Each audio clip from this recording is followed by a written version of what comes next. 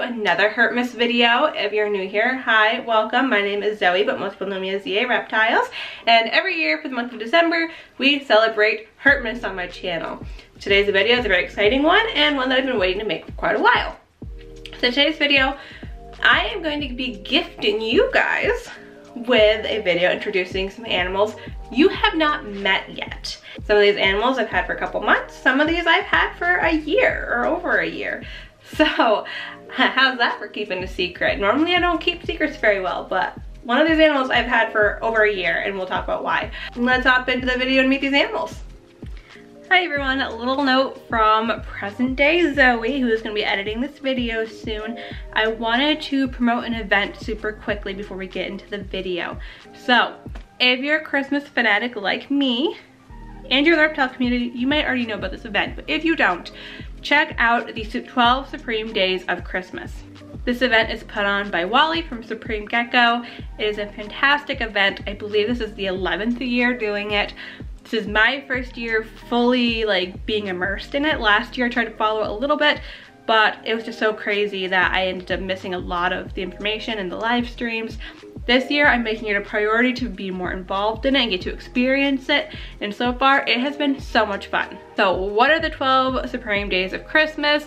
Essentially, it is a community event for the reptile community, for people to come together and to show our appreciation for different vendors and breeders who so kindly donate prizes and gifts to the 12 Supreme Days of Christmas. There are gifts ranging from $500 to $2,400. There's such a wide range of gifts. The gifts are just incredible, and they're not all live animal gifts. There are some things that are like photography, there's jewelry, there's mugs, there's shirts, hoodies, supplies, on top of isopods, roaches, geckos, gift certificates for certain breeders. So it's a really great event that gives back to the reptile community, but supporting the event is another great way to say thank you to the vendors who get involved in this event every year. So as I'm filming this, we're getting ready for night 4 of gifts, but there's plenty more to go. So be sure to check out Supreme Gecko or the 12 Supreme Days of Christmas on Facebook and on YouTube. Check out those live streams and those videos so that you know how to enter to win certain gifts. And it's just a great time. A lot of people have a lot of fun with it. It's just a fun community event to be able to come together with others in the Christmas spirit. So thank you to Wally and his family for putting this on every year for the reptile community, and to all the vendors and breeders who contribute to the gifts every year. As a community, we appreciate you all. So with that being said, let's hop back into the video. So we're gonna hop in, we're gonna introduce you to these animals. There are 3 animals. We have a gecko and 2 snakes. If you follow me on other platforms, you already know about some of these, but they have not been introduced here on YouTube, and they haven't really had a formal introduction. So that's what we're gonna do. So we'll start with the gecko and move on to the snakes. So this is Willow. Willow is an African fat-tailed gecko from a good friend of mine who is looking to downsize her collection. And Willow here is very sweet. She said she'd make a perfect education animal.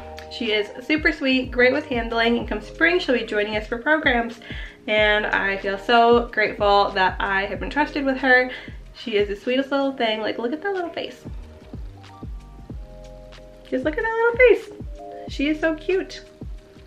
She's adorable, and I love her so much. And she'll make a great education animal.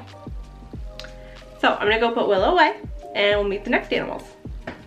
There, that lighting's a little better. It was kind of weird. So the next animal is right here. This is another ball python. This one also came from a friend of mine. This one was actually a little more local though. This one came from my brother's friend, who is our pet sitter. If we go away for a long time and my whole family's gone and my boyfriend's gone, then he's the one that we bring in because he had reptiles. So he's good for watching my animals, and everyone can handle watching a dog and a cat. So as far as watching my animals go, he was our pet sitter. Well, he has since gone on to do some other things. Felt he didn't quite have the time to spend with her as much as he needed. So he asked me if I knew of anybody, and you know, knowing us launching this and that I am going to be incorporating some handling into my programs, I needed more animals that I felt okay with people handling.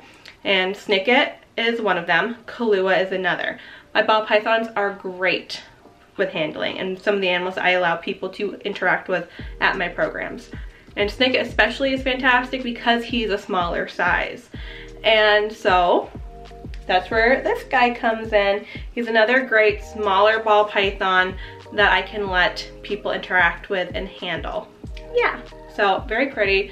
We are working on getting his weight up a little. He could stand to gain some weight, so we're working on that, but he's been doing fantastic. He's already handling much better than when I brought him here. When I brought him here, he was a little hissy, a little puffy, and as you can see, he's doing totally fantastic now. He doesn't have a name. When he brought him to me, he actually thought he was a female, but based on this size, I'm going to say that he is a male. So if you have any name suggestions, I have 𝘲𝙀𝙀 and 𝘼𝙪𝙨 so far.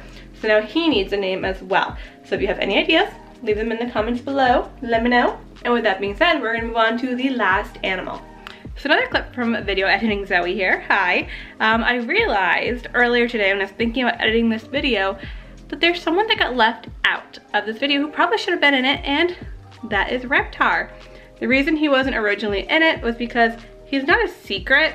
Like, if you follow me on Instagram and TikTok, you already know about Reptar, but he hasn't been introduced on the channel, so he technically qualifies for this video. Since he's never actually been on the channel, let me give you a little rundown. So Reptar was not an animal that I bought. He was not an animal that was intended for me to have. Reptar was a animal at the nature center. So if you guys follow me on Instagram, you may remember a couple years ago when I went and picked up Reptar for the nature center.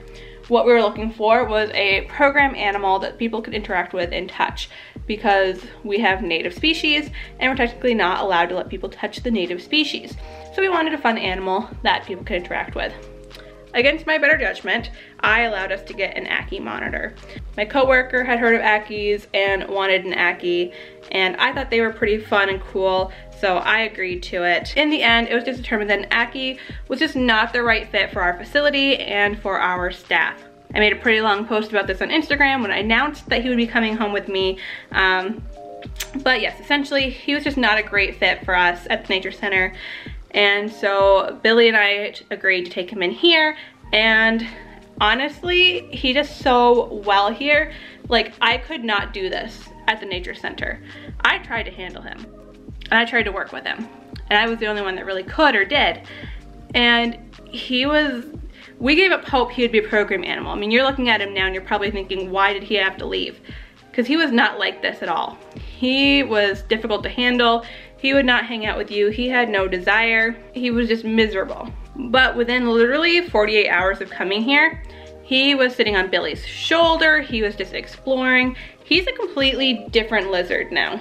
So I do want to say, if you've ever considered rehoming an animal because it's not the right fit for you, that is totally okay. You have to do what's best for you and the animal. But Reptar's just proof that sometimes things are just not a good fit, and you have to find the good fit. We're the good fit for Reptar. The nature center just wasn't. The location where his enclosure was, the people, the care he was receiving, it just wasn't the right fit. Immediately after coming here, he became a completely different lizard. He rides around in Billy's hoods of his sweatshirt. Will just sit in the hood. I could not walk around with Reptar on my shoulder at the nature center because he would immediately try to run away. He would not sit with you. I could not do this. He would be gone. I mean, he is trying to leave right now, but he's much calmer now. Like, I can pick him up. He can get to my shoulder and I can pick him up. I couldn't do that at the nature center. I would not be hands off with him at the nature center because I could not trust him to not just disappear and run away. Completely different lizard now. I love the monitor personality. He makes me want more monitors, honestly. They're just so cool and so intelligent. And honestly, he's been smelling like maple syrup lately. We're not sure why, but he smells like maple.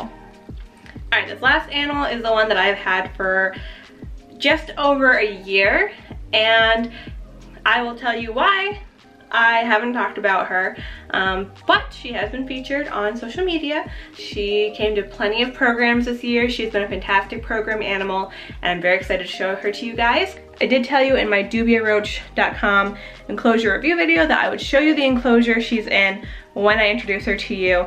It's not finished being set up yet because I'm still waiting on substrate to get here, but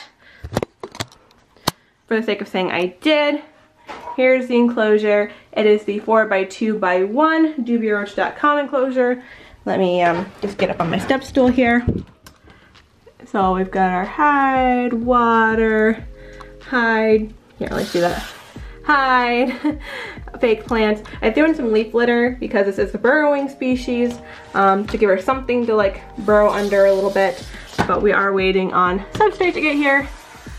But let's pull her out and meet her. So this right here is Voodoo. Voodoo is my Calabar burrowing python. I don't know her age. She was wild caught. She was rehomed to me from the guy I actually get my frozen rodents from. He needed to clear some space, and so he was rehoming her. Now, the reason I haven't showed her, when she was being rehomed, she was on live rodents, and I took her under the assumption that I would attempt to convert her to frozen thawed, and if she didn't switch over, it might come down to me having to rehome her. Thankfully, she switched over no problem. She pretty effortlessly switched over to frozen thawed, and so she started coming to programs. She's been a great program animal.